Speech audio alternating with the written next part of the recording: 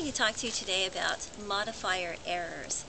It's very easy to make mistakes when you're writing and you're brainstorming and you're really getting into the flow and you misplace a modifier and you think about it and you put it at the end of the sentence and you think, wow, that actually doesn't even modify the sentence or the thing I was trying to modify.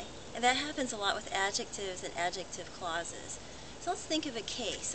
I'm thinking, okay, my sweater is pink. Now that's, clear. I have on a pink sweater. But how about if I say, what I had on that day was pink, and it was also soft. That's okay too. But then let's say, don't put on the sweater unless it's cold. It was pink. Well, that's a very badly constructed sentence. Not only is the modifier misplaced, but it's also problematic.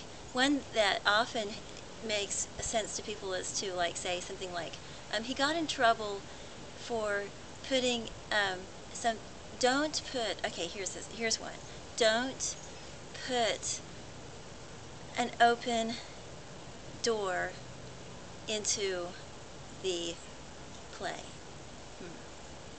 I actually read a sentence like that once. I had no idea what it meant, but I still kind of don't. But the modifiers were completely mixed up. So let's talk about one. Here's one. I wrote a letter to the newspaper that complained about rising power bills.